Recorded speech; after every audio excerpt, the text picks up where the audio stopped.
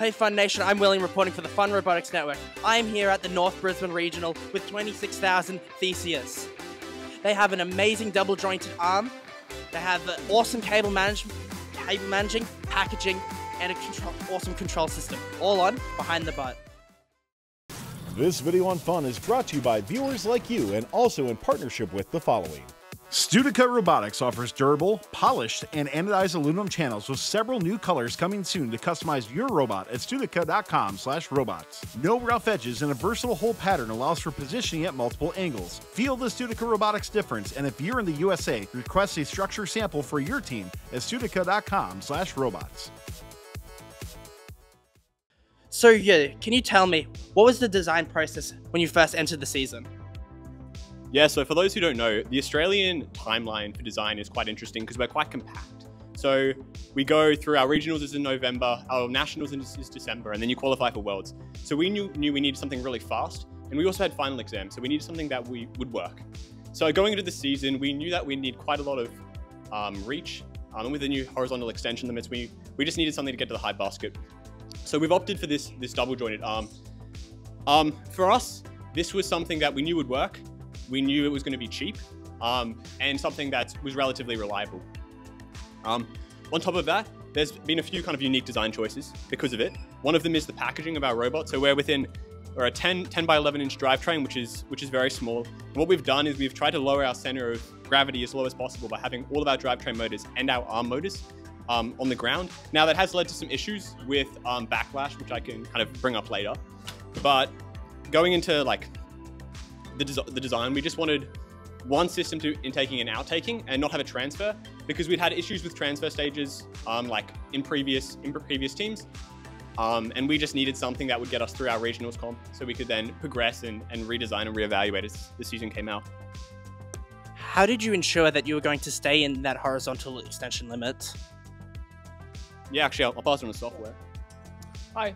So we had to use quite a few different control system methods to make sure that our arm would stay in the right place. So as you can see here, Calvin will point it out, we've got an analog encoder here and another analog encoder hidden away over here. And this allows us to have complete control over where our two joints, no matter where they currently are in game.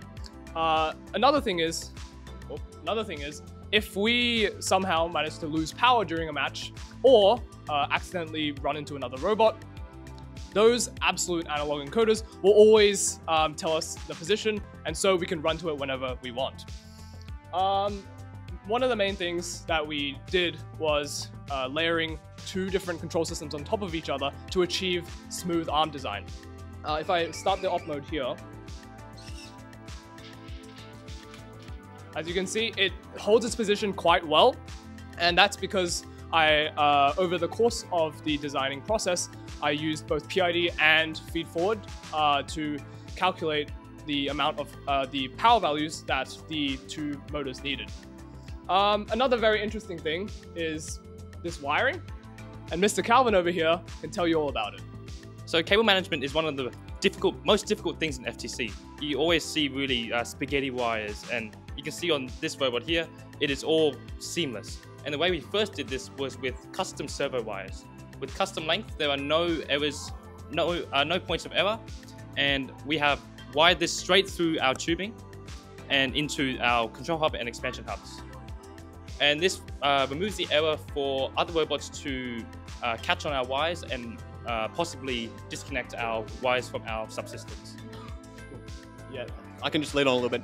If you're interested in doing that, RoboKing's optimizing performance video was pretty instrumental. And what it is they're using custom cable, so you get 22 gauge cable from Amazon, and the male and female servo adapt connectors, and you just do it like that. One final question is, how have you found that the active intake worked for you? Yeah, so going into the season, we wanted to just do a claw. Like I think Gear Wizards has one, very similar. But what we found is with the backlash on the arm, that's been a pretty big issue. And it meant that, I'll come this way. It meant that we've had issues aligning properly. So instead, we opted for the active design, which gave us a little bit more flexibility with those angles. And that wheel again is another kind of preventative for backlash. So we can run with the arm just against the ground with the wheel.